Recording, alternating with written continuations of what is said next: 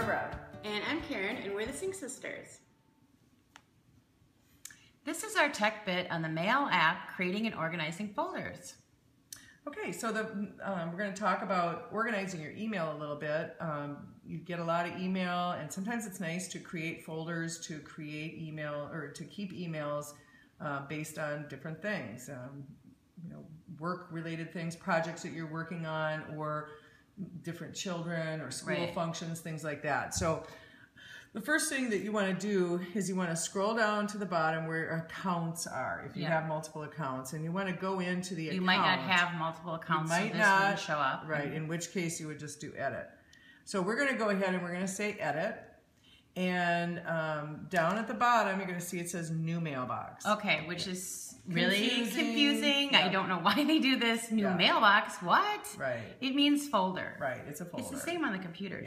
Yeah, think of it as multiple mailboxes, let's say. Okay. But yeah. It's a folder. We all know it's a folder. It's a folder. It even looks like one. So I go ahead and tap on new mailbox, and it's going to come up, and it's going to ask me for a name, and I'm going to type in training videos or something. And then it's going to ask me for a mailbox location. It's going to default to the mailbox I'm in, which is just the main iCloud account here. Or I can go and I could pick a subfolder. You see that I already have a mailbox or folder called seminars, and then I have a subfolder in each one of those for different places that we offer them and different seminars. So I'm going to go ahead and just leave it at iCloud, but I could tap on any of these. You see it just went to Lafayette Club. I'll go ahead and just leave it on iCloud. And then I say save. And there's my new mailbox or folder. And then I say done, and there it is. It's a great way to organize things and keep track of emails that you want to keep for a long time. Right. Now we're going to show you how to move around your files, your emails, to get them in the right folder. Right. And there are a couple different ways that you can do it. One, I'm going to go into my inbox. Let's say I want to put this in a folder. I have it highlighted. I go over here to the little folder icon, and I tap, and it comes up like this. And then where am I going to move it? And note that it'll always tell you what it wants you to do. Tap on a mailbox to move this message. Right, yeah. Right. Yeah, if you get this screen, you're like, what's going on? Right. Just look for the description of what you're supposed to do. Right. Or watch our tech bit again. Yeah. So I'm going to put this in my training videos folder. And there it goes. There it goes. Now you can see my general inbox, it's gone, but if I go back out to my training videos, there it is. Yep, that's great. Now, another way to move emails is the swiping method.